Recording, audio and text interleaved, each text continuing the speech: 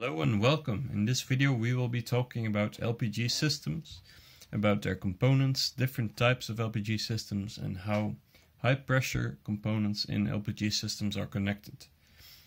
So, first of all, what's in an LPG system? Of course, usually you need a source for your fuel, and in LPG systems this is the tank.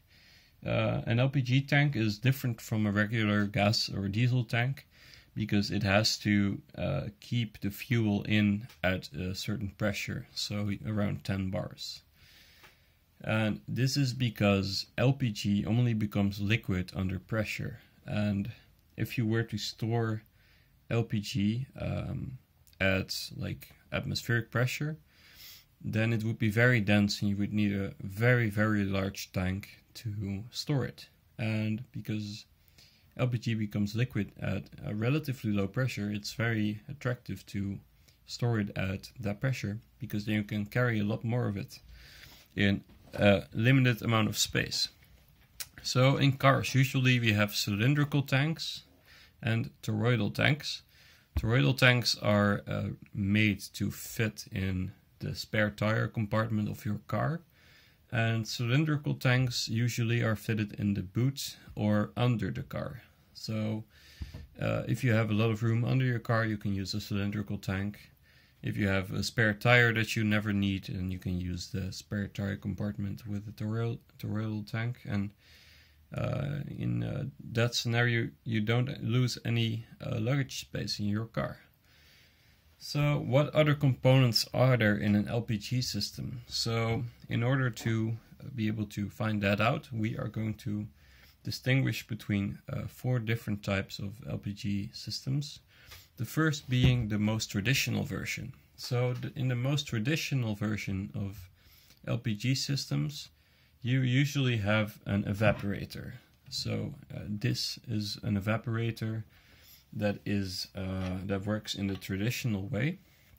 This is an HE2000 evaporator. So what this thing does is it converts the liquid gas from the gas tank in the back of the car to gas phase.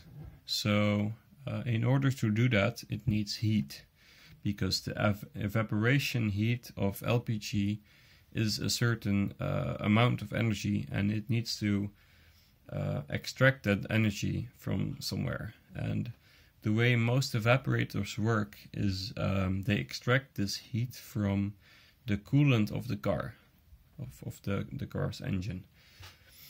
And that's why these 2 fittings are on this evaporator.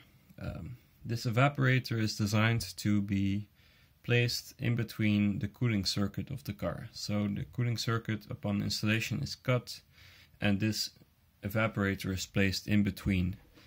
So it heats up as the engine heats up.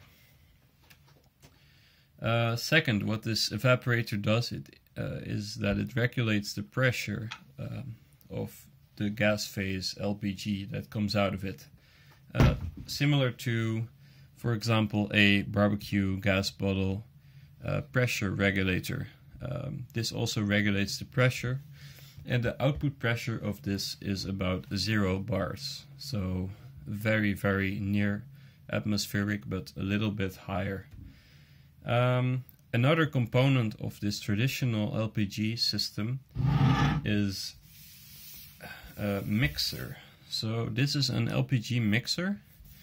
This mixer is placed in the intake of the engine. So as you may be able to see, it has all kinds of little holes all around it. And those holes allow for gas phase LPG to pass through. So the way this usually works in most cases is the air that the engine sucks in passes through this mixer, and by the Venturi effect, gas phase LPG is sucked into the airstream, and that's how the engine gets its fuel supply. But at, for example, a stationary engine speed, this effect is not sufficient So in order to solve this problem, there is on this evaporator a magneto valve. So this valve, once connected to a 12-volt power supply, it opens up and it excites the evaporator to increase the flow rate of gas a little bit, so that the engine can run stationary in a normal way. So what kinds of other outputs do we have here? So this is the gas phase LPG output. This is a relief for cases in which the evaporator reaches a pressure that's too high. And well, this is the connection that connects to the LPG tank. So yeah, that's pretty much it for traditional LPG systems. Let's move on to the next. The next system that we will encounter is a gas phase injection system. So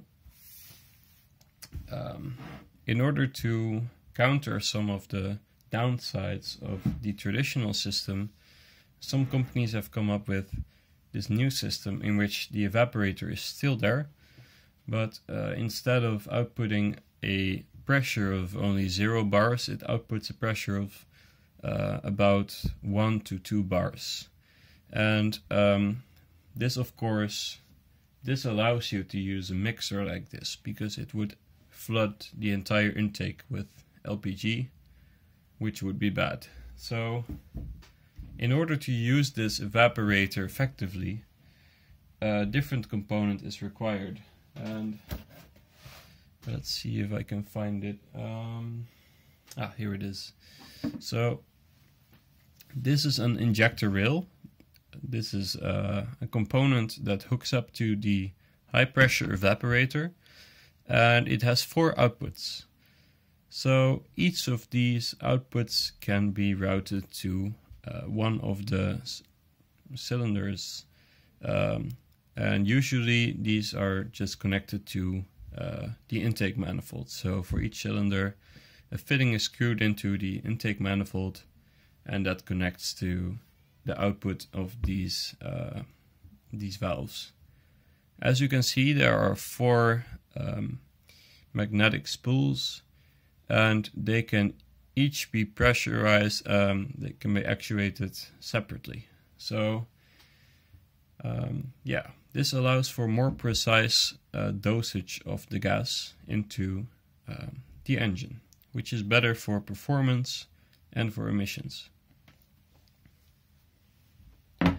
Okay, to move on to the next, I have to apologize because I don't have any example, but I will try to explain it as well as I can.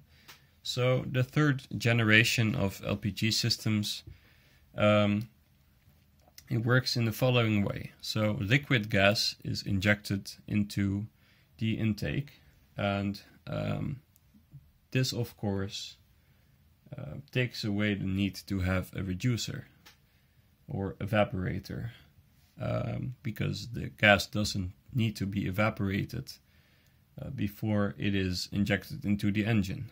So this is a pretty nice method, because it takes away one of the components that can fail in your LPG system.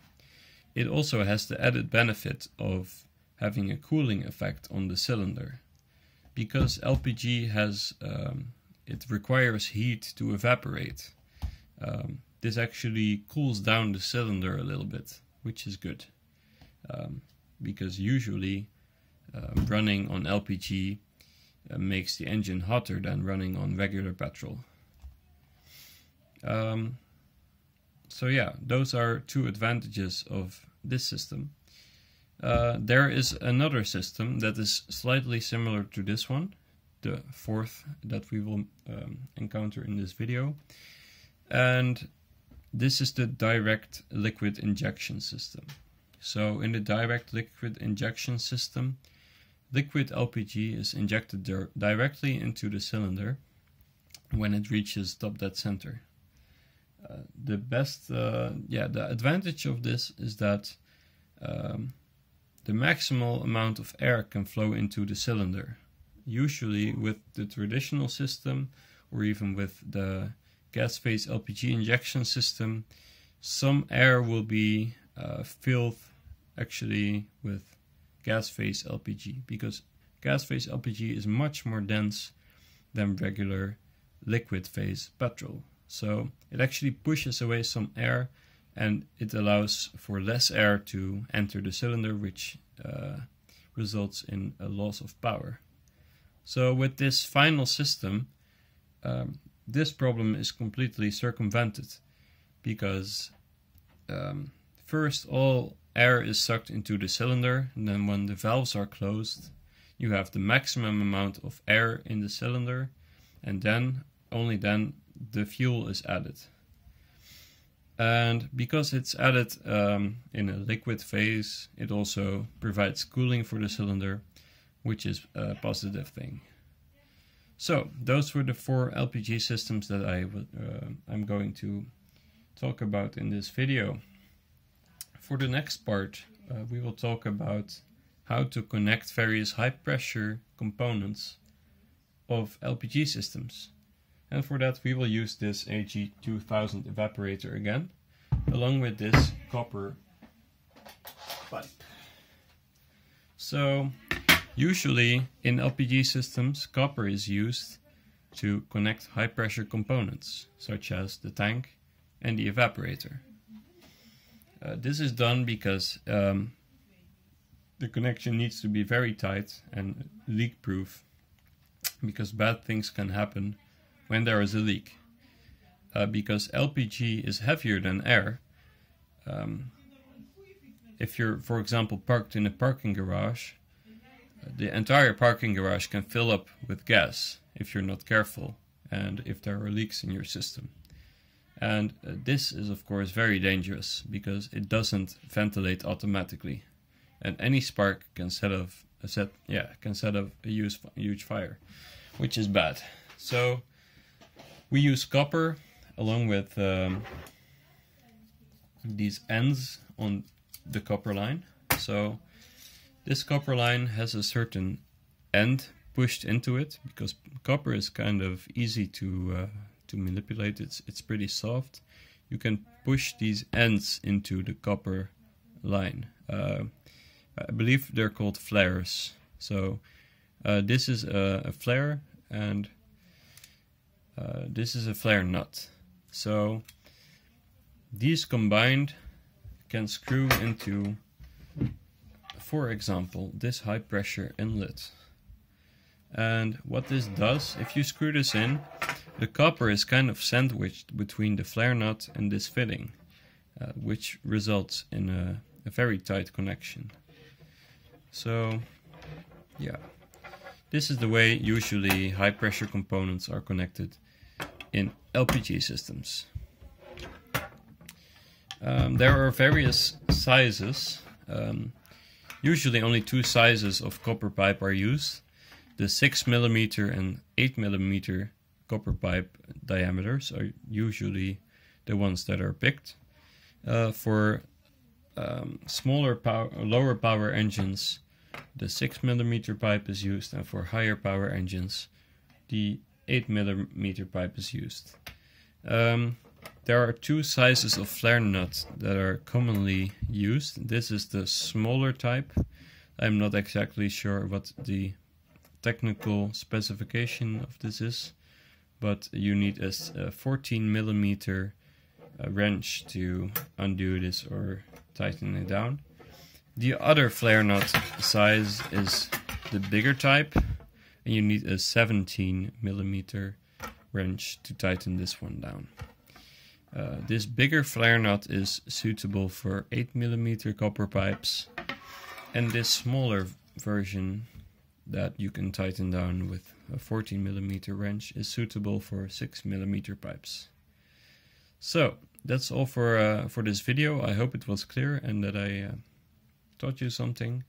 Anyway, if you feel that you need to share anything, After watching this, please leave a comment and have a nice day.